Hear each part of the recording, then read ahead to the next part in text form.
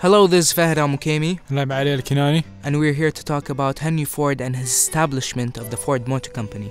Henry Ford was a very simple man who believed that everyone is equal and that everyone deserves.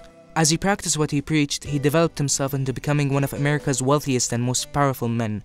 On June 30, 1863, Henry Ford was born on a farm to William and Mary Ford in Spring Wells Township, Michigan, located about 9 miles outside of Detroit.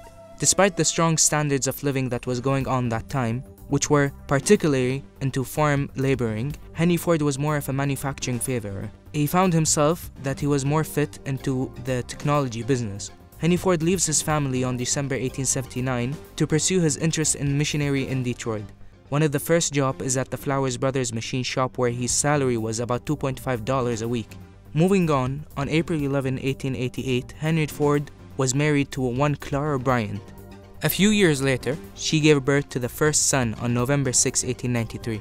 On June 4, 1896, after a few years of spending nearly every minute referring to his engine in the small shed behind his home, Henry Ford completes his first automobile, the quadricycle, and gladly drives it through the streets of Detroit. On August 5, 1899, with financial investors he has attracted in his quadricycle, Ford forms the Detroit Automobile Company.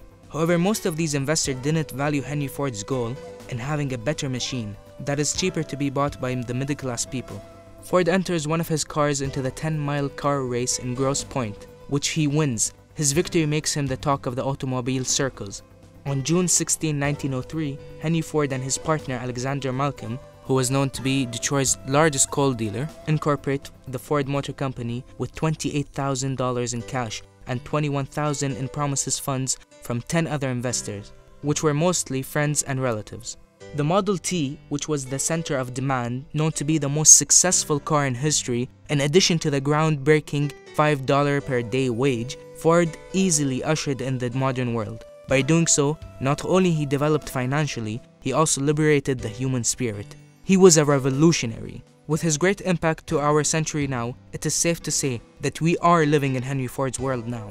As time passed, Henry Ford successfully developed his company and automobiles to a point which he reached his satisfaction. However, as he grew to be a very powerful man, many were targeting him and attacking him with lawsuits.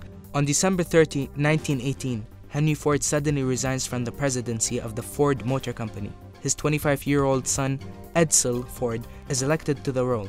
Despite his wealth and success, he was always hungry for more. It was so ironic that he despised the wealthy. Because he was one of the nation's richest men, he also feared the people would bring him down. As Mr. Al-Mukaimi just pointed out, Henry Ford always remained restless and driven by always seeking to control what was beyond his potential. September 30, 1927, Henry Ford purchased land in Brazil to establish rubber plantations in what would become known as Fordlandia.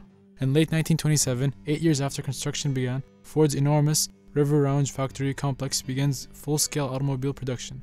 The vertically integrated factory is Henry Ford's vision realized, that entire finished vehicles could be built from scratch using raw materials owned and supplied by the Ford Motor Company, without dependence on outside suppliers. On the road of success, there will definitely be obstacles, and one of those obstacles to Henry Ford is, on October 29, 1929, the stock market crashes and the Great Depression hits the US. Henry Ford institutes a $7 a day in effort to aid his workers and fend off the effects of the Depression. But it is no to his avail. Between 1929 and 1932, Ford must lay off nearly half of his workforce.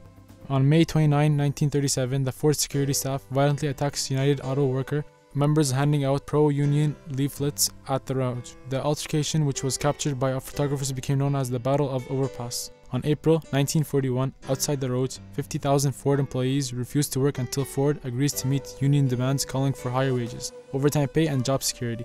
Ford declares he would rather shut down his factories than give in to the union. On June 1941, under the pressure from Edsel, the unions and the government, whose war contracts were at stake, Ford finally signs an agreement with union officials. He gave the United Auto Workers everything it wants and more. A union shop, wages equal to the highest in the industry, and union dues deducted from workers' paychecks. As my partner mentioned earlier in his documentary, Henry's son, Edsel Ford, was elected as president in late 1918, however, not until May 26, 1943. Edsel dies at age of 49 from incurable stomach cancer. On June 1943, Henry Ford is re-elected as president of the Ford Motor Company. Ford suffers a debilitating stroke while on a trip to Richmond Hill, and this affected him very much. So on November 5th, 1945, Henry Ford II, Edsel's oldest son and president of the Ford Motor Company, for just 6 weeks sells Fordlandia back to the Brazilian government for a fraction of its value. On April 7th, 1947, Henry Ford dies at Fair Lane at age of 83.